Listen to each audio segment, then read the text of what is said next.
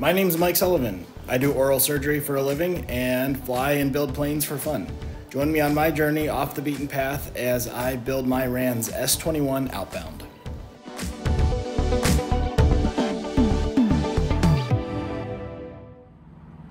Tonight is the evening of truth. We are drilling out rivets that were not set correctly, did not pass the fingernail test, which means we have to drill them out, deburr, put new ones in.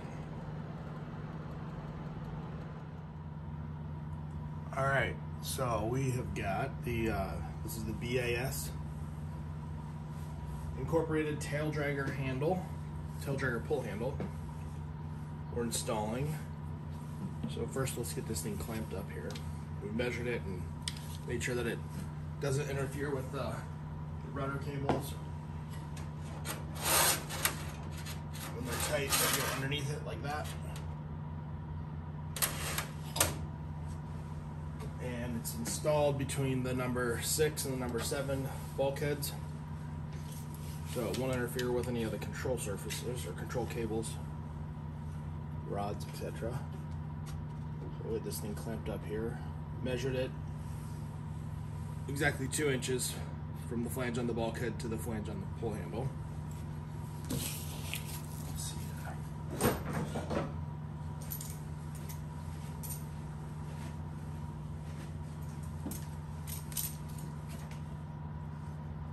I only have one of those smaller clamps, so I'm going to have to use a C-clamp and use this little piece out here for protecting the skin on the outside. We can use this apparatus. This is a 3/32 drill bit. Probably should have a battery in this.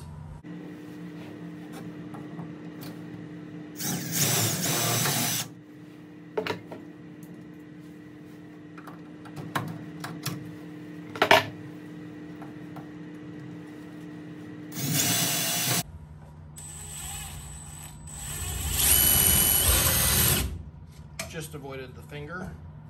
It's always good. I highly recommend avoiding the finger with the drill bit. I was unfortunate last weekend to catch the tip of my index finger with the drill bit. Thankfully, not a whole lot of blood.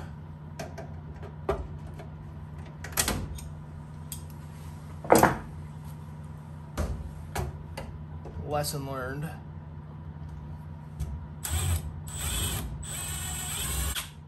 Just put my thumb on the side of this long drill bit so it's not so wobbly.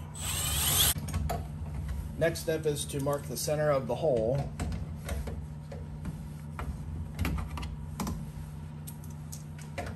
Or the center between all these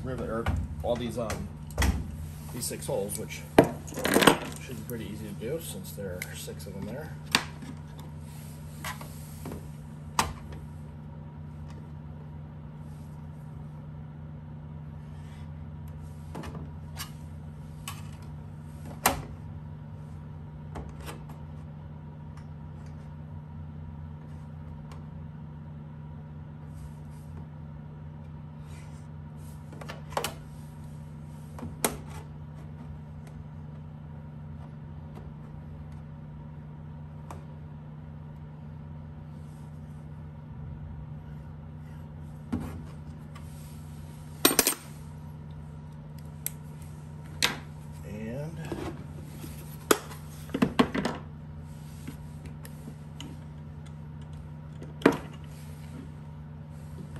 Probably started off here with this one.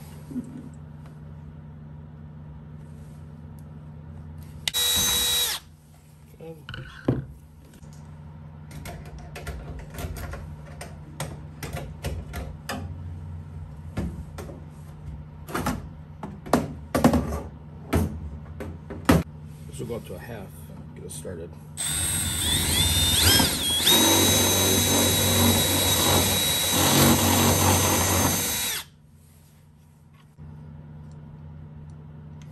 7/8, and then we'll file it the rest of the way.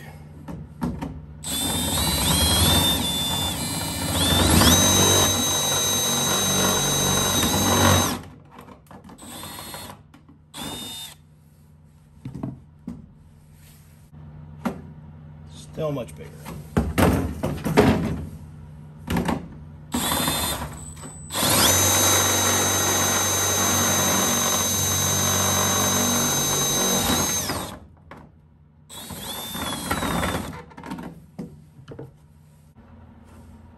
Still bigger than that.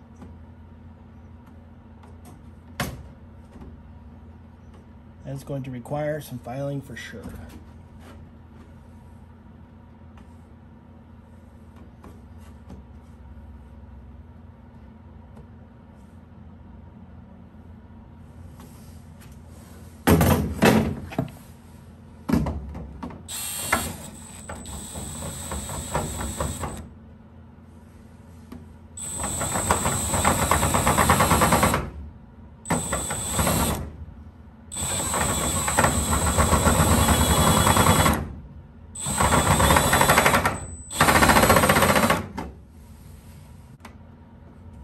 Better.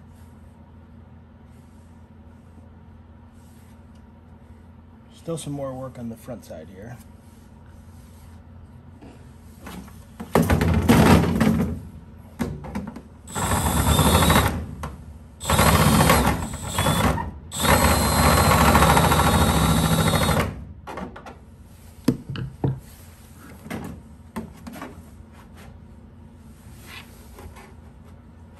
Holes lined up here. We're getting close. And there we have it. Nice smooth hole. Took it up to 1 inch. Fits flush with the inside here. And we got ourselves a pull handle. Nice thing about this one is too, it'll pull out on both sides, so you can have 2 people push or pull it if you need to. Slides back in. All right, now we'll take it all off, deburr it, clean it up, get ready to rivet it with a PQ42s. All deburred, just polishing it up.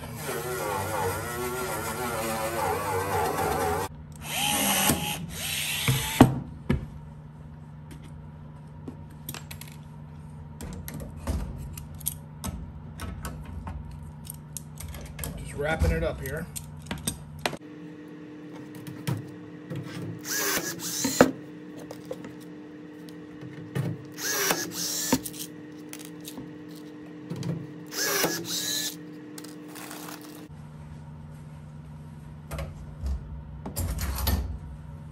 There we go.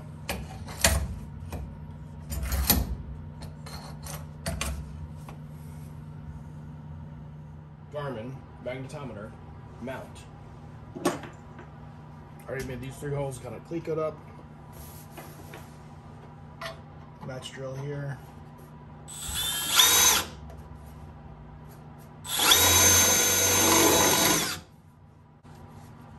Okay, long drill bit coming right up.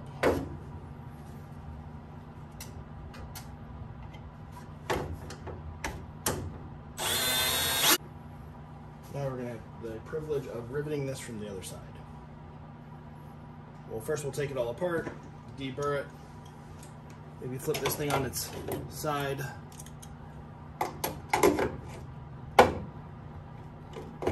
Flip the fuselage or the tail cone here on its side.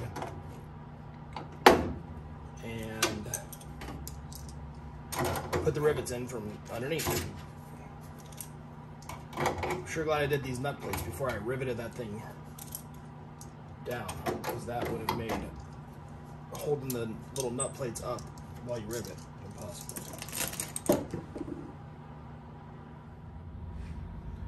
Alright, we got a tail cone flipped up on its side. We're just using Jack's favorite tool here, polishing the scratches off from deburring.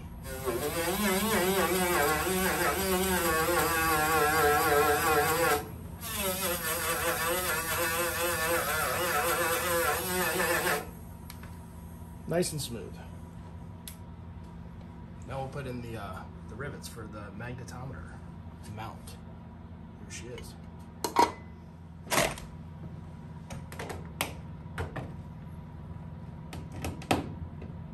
So we first riveted the 3 rivets that go on the bulkhead, number 7, which is right in there. Now we'll rivet these through. bottom.